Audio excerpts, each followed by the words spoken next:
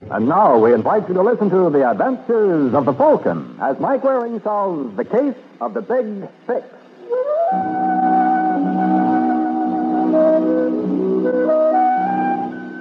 There's one thing you learn working as a private detective.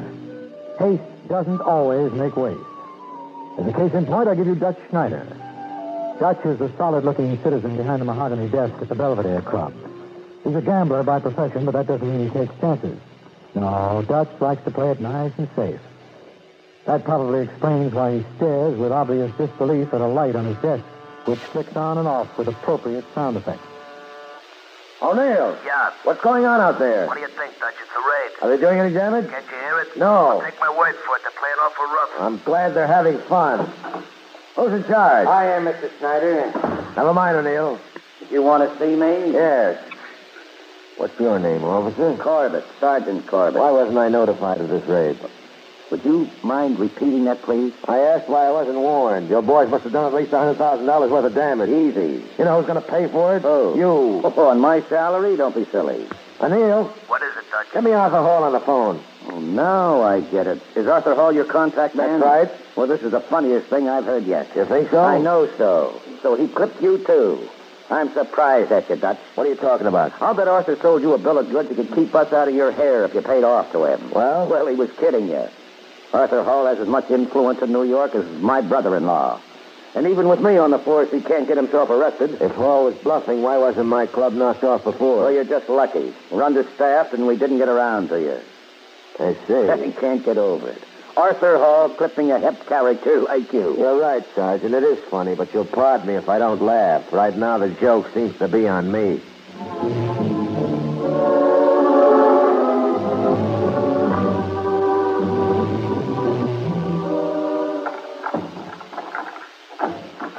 That you, Arthur?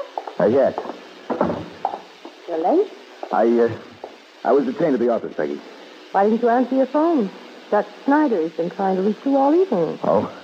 Did he call here? Mm-hmm. You know, Arthur, I got the idea he was a little annoyed with you. Why? What did he say? Wasn't what he said, darling. It was the way he said it.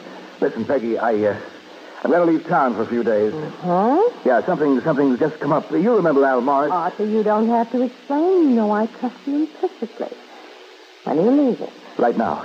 I'm going to Los Angeles. Oh, that explains it. That explains what? Why, North American Airlines called and confirmed your reservation to St. Louis. Well, they must have made a mistake. Yeah. Hello, Peggy. Hello? Dutch.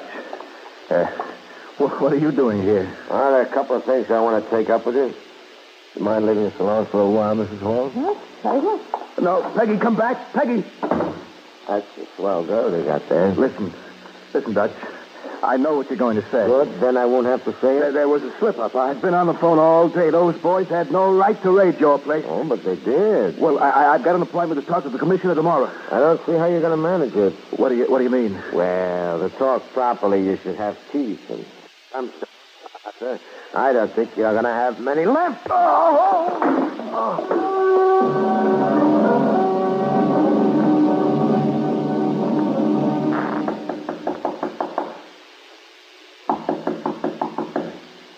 Come in. Are you George Kelk? Mm-hmm. I'm Arthur Hall. I spoke to you on the phone. Oh, yes, I'll be with you in a minute. I've got to hear this record. Look, Kelk, I'm a busy man. Well, if you're in a hurry, Mr. Hall, you'd better take your business elsewhere. Well, I'll wait. that's the ticket. Pretty, isn't it? It's WC. Uh-huh. You know what's responsible for most of the troubles in this world, Mr. Hall? People assign the wrong values to things. Now, take music, for example. That's important. Because there's a common denominator. Look, Kelk, I didn't come over here for a lecture. Well, there's no extra charge. All right, Hall, what can I do for you? Want to do a job for me? Not particularly. But I'm a craftsman, Mr. Hall. I only accept commissions on life. I'll pay you $500. Oh, you're not even in my register. You'll have to go higher. 1,000. Well, that's a little better. Have you got the money on you right now? Well, yes, but it's all I have at the moment. Well, it's enough for me. All right. 2, 4, 6, 8. What's the name of your party?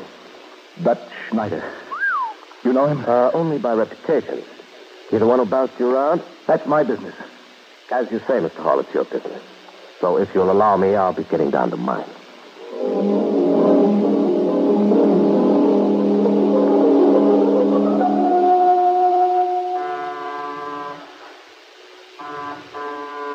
Just a second. Yes, you Dutch Schneider? Right. Kelk is my name, Georgie Kelk. Kelk, mm-hmm. Have I heard that name before? I don't know, have you? Sure, you're the... Go on, Dutch. You won't hurt my feelings. Rather not take any chances. Well, frankly, it won't make much difference. Sit down. You, mind if I smoke? Try my brand. Get a match? Sure. Okay. Thanks. Where do I get it, Kelk? What's wrong with right here? Aren't you afraid of the noise? I guess you didn't notice the silencer on this baby. Excuse me for trying to tell you your business. That's quite all right. You don't mind talking? Not at all. Oh, I see you go in for the classical. Hmm? Whose album is that you've got on the Tchaikovsky piano concerto? Rubinstein. Oh, have you heard Horowitz play it? I like Rubinstein's better. It's got a lot more fire. Oh, you're out of your mind. No one can touch Horowitz when it comes to execution. You ought to know. That's all right. Say, tell me something, Dutch. Why is it the nice guys always get it? Well, there's no reason why they should. Now, look, Kelk, I don't want to insult you, but can't we talk this over? No, I'm afraid not. I know who put you up to it. It was Arthur Hall. Well, now, what difference does that make? A lot. You got nothing in common with Hall. Wouldn't you rather work for me? Oh, definitely. But it's too late now. Why? You can't tell me you're afraid of Hall. I don't know what he gave you, but I'll pay you $10,000 for that gun. Fully loaded. Well, I don't know, Dutch. I've never done anything like this before. And if I did now, I wouldn't want you to think that the money you're offering had any effect on my decision. Of course not. No, but there was something about that fellow Hall that just rubbed me the wrong way, you know? All right, Dutch. Get the dough.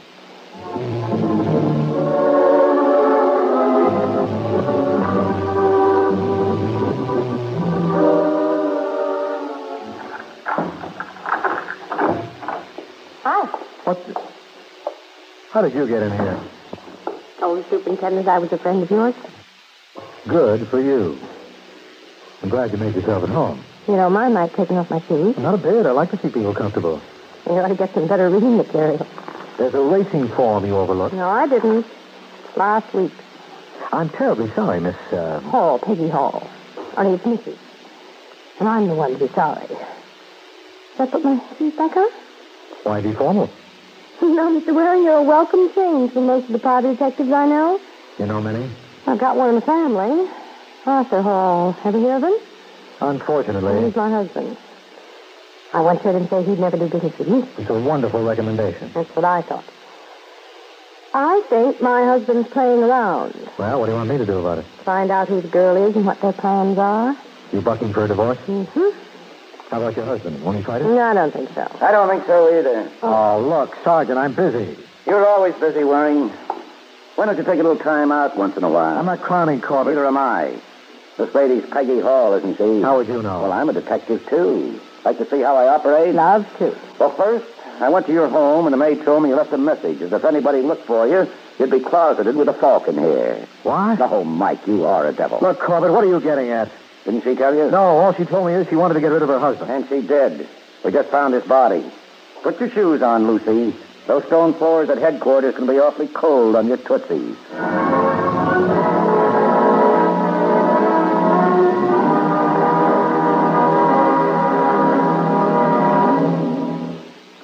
In a moment, we'll continue with the adventures of the Falcon. Now back to the adventures of the Falcon.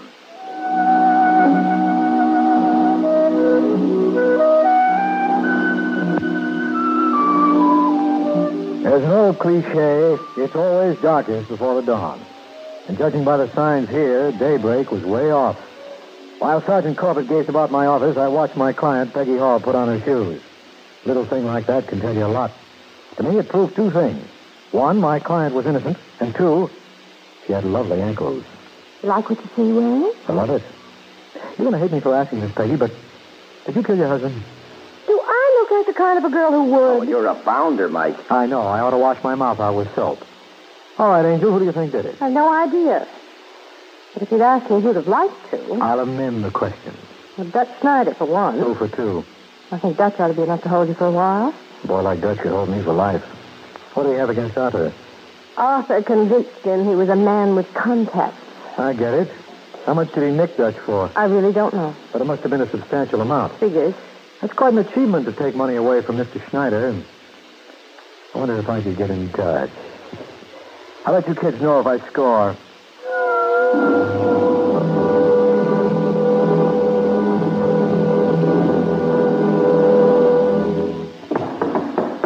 All right, you guys, will you step on it?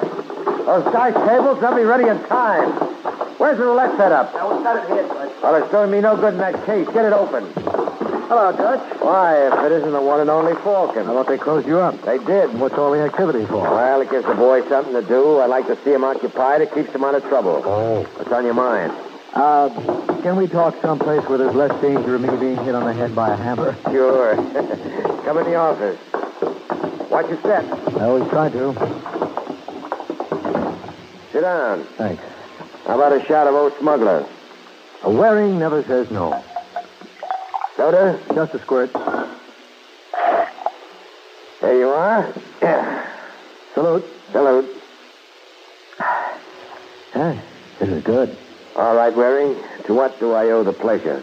Well, for one thing, I was wondering whether you found a successor to Arthur Hall. A successor? Well, Arthur used to work for you, didn't he? Oh, I'm glad you mentioned that, Mike. I could use a good contact man. I wish I could think of Oh, one. what's wrong with you? Me? Oh, I got a client. So what? So I'm afraid your interests are diametrically opposed. I'm working for Peggy Hall. Well, don't tell me the police believe she killed her husband. How did you know he was dead? Well, several sources. As a matter of fact, I think there was a flash on the radio about an hour ago. What did it say? Nothing much, only that someone sent a 32 slug through Arthur's brain in his office, and the cops were holding a hot suspect. Is his Well, wife? that proves they're out of their minds. Why would Peggy kill him? Well, it seems Arthur signed everything he owned over to her, and she didn't want to give it back. Well, that's no motive. I forgot to mention that everything Arthur owned amounted to close to $100,000. Hey, you private detectives do all right. Well, there are detectives and detectives, Dutch. Now, Arthur had a few soft touches. He convinced a couple of clients he had political connections, and he was looking them for a fat little fee each week. Yeah, you don't have to tell me. I was one of the principal contributors. So I've heard. What gets me is why the police haven't talked to you. Maybe they have. What'd you tell them? Obviously enough to convince them I didn't murder Arthur. You want to try convincing me? Where's my percentage?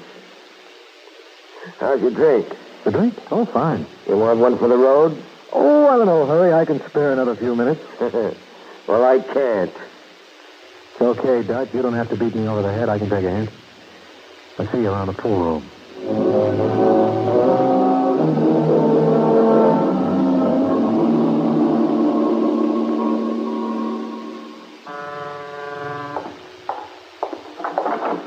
Hello, Dutch. Why, Kel. You're the last man I expected to see. Well, I hope you don't mind my dropping around. I brought over the Horowitz recording of the piano concerto. Oh? Yes, I thought maybe you'd like to compare it with the Rubinstein job. You really didn't come for that, did you, Count? I guess there's no use my trying to kid you. Huh? No use at all.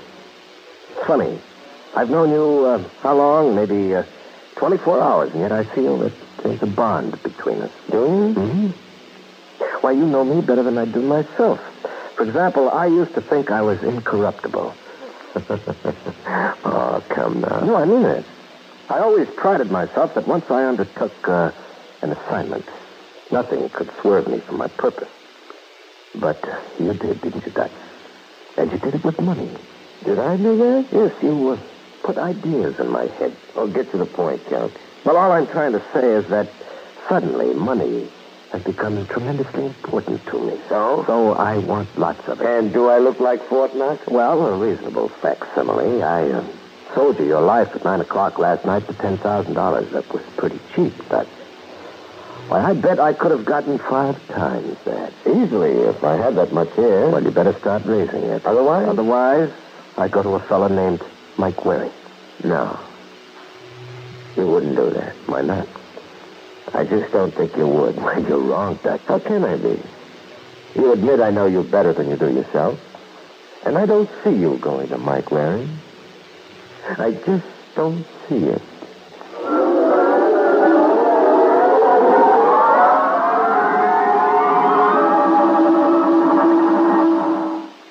Let me see if we understand each other, Kel. I think we do now. And you'd be willing to repeat this same story to the cops? Why not? Well, you admitted that you'd been hired by Arthur Hall to take care of Dutch Schneider. Well, nothing happened to Dutch, did it? No. What can happen to me? You've got a nice, logical mind. Thank you. Well, what do you think will be Dutch's reaction when he learns you've been up here? Well, I'm really not worried. You see, I can look after myself. Want me to prove it? Open your desk drawer. What? Go on. Start with the bottom one on the right. What are you talking about? You've got a recording machine somewhere in there, and you've been taking down every bit of this dialogue.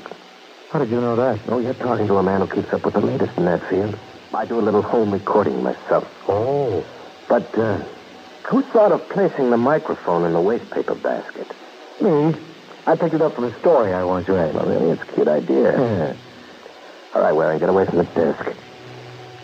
Put away the gun, Kel. I said get away from the desk. Don't get it. How do you feel? Oh, that's too bad. Next time, remember, you're not dealing with an amateur. I never audition for free.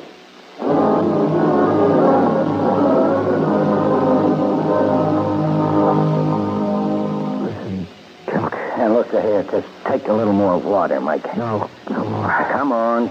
Oh, let me... Oh, now just take it easy. Take it easy, chum. Something new has been added. Huh? 3 stitches in your scalp. What? When did you get here, Sergeant? About an hour ago. Well, let me see that, Jack. There's nothing to see there. No, you'll have to buy yourself a new recorder. Listen, Corbett, a boy named George Kelk was up here. Yeah, I know. You kept babbling his name. Well, he can clear Peggy Hall. Oh, now, look, I tell you, I had the evidence on that machine. Oh, sure. Will you stop trying to humor me? Arthur Hall originally hired this Kelk to bump Dutch Schneider. Only Dutch was lucky and bought his way out. Now, is that a strong enough motive for you? You mean for Dutch getting back at Arthur Hall? Yeah. Well, I'd be out of my mind to say it wasn't. Well, Kelk can prove the whole business. Oh, no, he can't. Look, Sergeant, I talked with the man. He told me that 9 o'clock last night he went up and braced Dutch. That's where you run into trouble. I don't see why.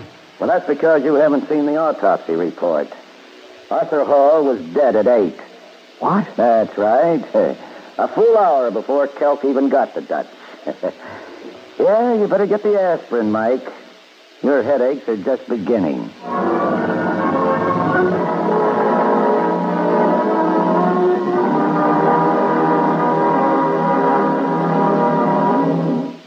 In a moment, we'll continue with the adventures of the Falcon. Now back to the adventures of the Falcon.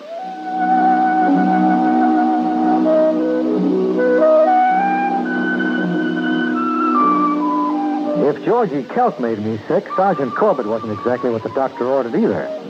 When I refused to believe that Arthur Hall was killed an hour before he'd even met Dutch Schneider, the sergeant showed it to me in black and white. There you are. Now, will you behave? When did this autopsy report come through? Around 6:15 tonight.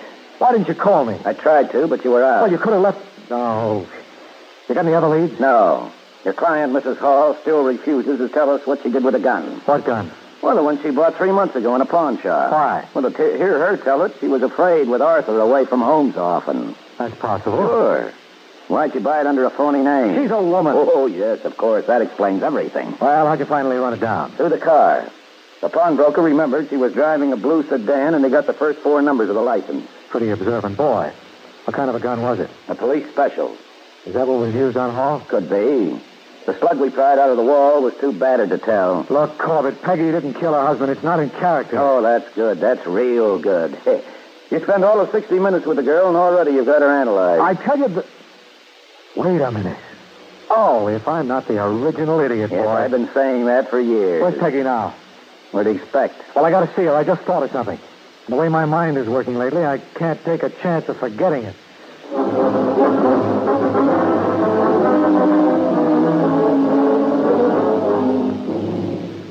If there's anything I can do, Peggy, why, anything at all, just let me know. Thanks, Dutch, but I can't think of a thing.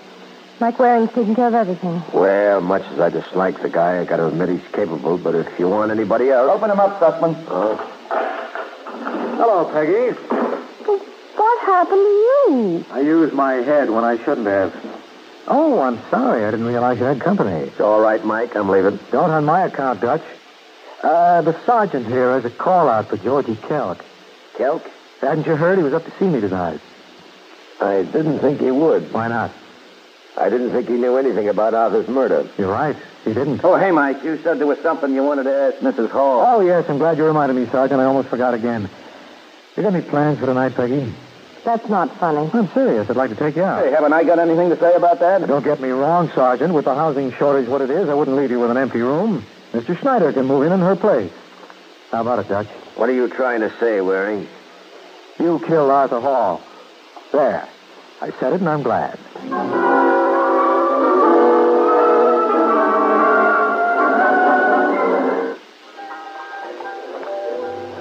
I can't believe it. You can't believe what? Dutch Snyder killed Arthur. Suit yourself, Peggy. But it obviously had to be one of you. Well, in that case, I'm glad you picked on Dutch. What convinced you he's guilty? That gun you mislaid. What? Sergeant Corbett said it was a police special, and that's a .38 caliber job. What does that prove? Well, when I asked Corbett if he was positive the bullet was fired from the police special, he admitted they couldn't tell for sure. Yeah, so? So how come when I first went to see Dutch Schneider, he knew definitely it was a .32? Oh, of course. Dutch must have had inside information. The very best. After the raid on his club, Dutch went to your home and beat the devil out of Arthur. Well, why didn't he kill him then? Arthur must have promised to return the money he got from her. How could Arthur do that? Arthur had signed over practically everything he owned to me. Sure. And then when Dutch realized he had no chance of recouping, he went to your husband's office and killed him. But in between that, Arthur hired Georgie Kelk. By the time Kelk located Dutch, Arthur was dead. Should I say that I'm sorry? Not if you don't feel like it. But you don't want to let this prejudice you against all men. Oh, no, I won't. No, I know now the type I can handle. And when I see one of the other kind, I'm going to start running. How will you recognize the other kind? Oh, that's easy. They're private detectives. Good night, Mr. Waring.